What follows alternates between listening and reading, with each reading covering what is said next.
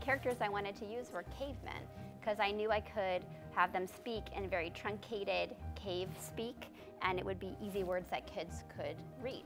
The animals turn on the light to see who's making all the noise. You must have been thinking really warm thoughts. You hatched the egg. Good job.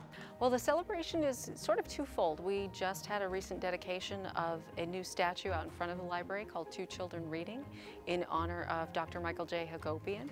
This was not what I expected, and I am so happy. And today is the 10th anniversary of our children's expansion. The whole purpose of the library is to inform, inspire, and entertain. And these are the kinds of things that we like to do here. And may many more thousands of children come through these doors in the next 10 years as they seek to learn about the world around them.